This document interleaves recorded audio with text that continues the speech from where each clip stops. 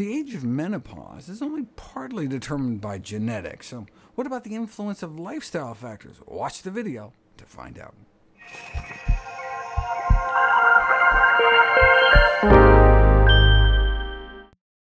Since 1970, the proportion of women having their first child after age 35 increased nearly tenfold. This may introduce a longevity penalty on their children, as those born to older mothers don't tend to live as long.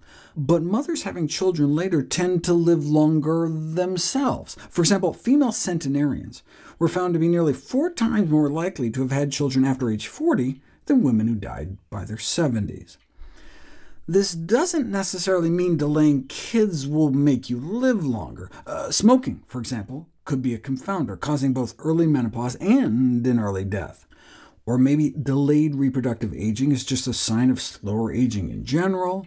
However, some have suggested the biological changes of pregnancy might have a rejuvenating effect, even going so far as to suggest a parabiosis mechanism, bathing in the blood of babies, but just not in a Countess Bathory sort of way. To sort between these possibilities, researchers studied the longevity of brothers of women who gave birth after age 45 and that of their wives. The brothers with late fertile sisters lived longer, but their wives did not. This suggests a genetic robustness cause, rather than a rejuvenation effect. And the fact that the longevity benefit didn't extend to their wives suggests it's not due to a confounder like socioeconomic strata. On the other hand, women who experience extremely early menopause, the 1% who stop menstruating by age 39, may be at risk for diminished longevity, and should therefore be counseled to adopt a particularly healthy diet and lifestyle. Approximately half of the variability of age of menopause between women is explained by genetics. Other than smoking, what other behaviors or circumstances can help explain the rest? Factors that don't appear to affect the age of menopause include exercise, obesity, alcohol, coffee, or vitamin D status. Interestingly, women who've been married tend to arrive at menopause later. Some suggest it may be the influence of male pheromones, given the fact that exposure to male armpit odor makes women's cycles more regular.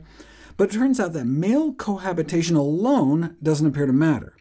It may be the sex. Married older individuals tend to have more sex, and indeed pre- and perimenopausal women, average age 46, who reported sex weekly were 28% less likely to experience menopause over the subsequent decade than those reporting sex less than once a month.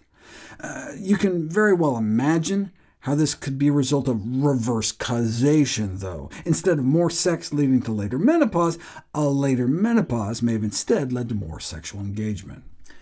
The relationship between tobacco use and early menopause is thought to be mediated by the toxic effects on the ovaries of the polycyclic aromatic hydrocarbons in the smoke. Among non-smokers, this PAH exposure is almost entirely from food, mostly grilled, barbecued, and smoked meats.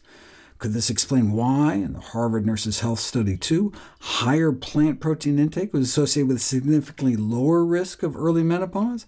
Feed female monkeys a diet high in animal protein, and not only did they get more atherosclerosis, but also an acceleration of ovarian aging. Now, in the original Harvard Nurses' Health Study, animal protein consumption was associated with infertility, such that replacing even 5% of animal protein intake with plant protein could potentially cut the risk of infertility in half.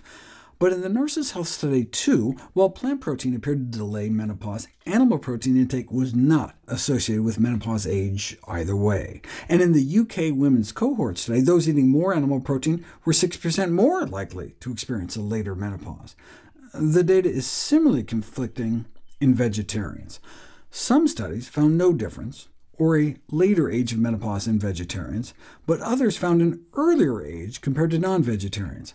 For example, the largest study found that vegetarians reached menopause at an average age of 50.1 years, compared to non-vegetarians at 50.7 years. As I noted, premature menopause before age 40 may be detrimental for longevity, but being a little earlier within the normal range may actually be beneficial for cancer risk. At the same age, breast cancer risk is about 40% higher in premenopausal compared to postmenopausal women, presumably due to higher exposure to the necessary evil hormone estrogen.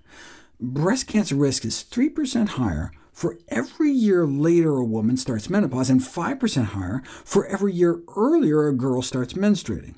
On average, women whose periods hold off until age 15 appear to live the longest. Vegetarian women tend to have lower estrogen levels, perhaps due to higher fiber intake, and interventional studies show that switching to a more plant-based diet can reduce circulating estrogen levels by more than 40%. This could explain why vegetarian girls may hit puberty later, and why those eating strictly vegetarian not only have lower cancer risk overall, but particularly lower risk for female-specific cancers. Age of menopause may not be a factor, though, based on an interventional trial randomizing women on the verge of menopause, average age 49, to 2 years of a lower-fat diet to reduce breast cancer risk. The intervention group ended up eating more fiber, and therefore more plant-based, but though they did experience improvements in mammogram findings, the dietary shift failed to influence the timing of menopause.